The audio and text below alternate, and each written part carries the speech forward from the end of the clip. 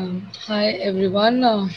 This is one of a kind of an experience for me because I actually enrolled for an offline classroom program, and I was a little skeptical how this would go on as an online thing, because at home it is a little distractive. Sometimes you hear so many things happening and you want to go and respond at home. But the class has been quite enriching.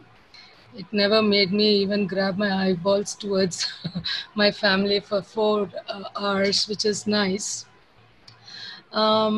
This platform, this digital learning was something which I really didn't want to do because I'm not a technical person. I can speak for hours, but I can't do anything technically except the basics. But when we did the last class with all those going into WordPress and stuff, I was like, oh my God, what did I do?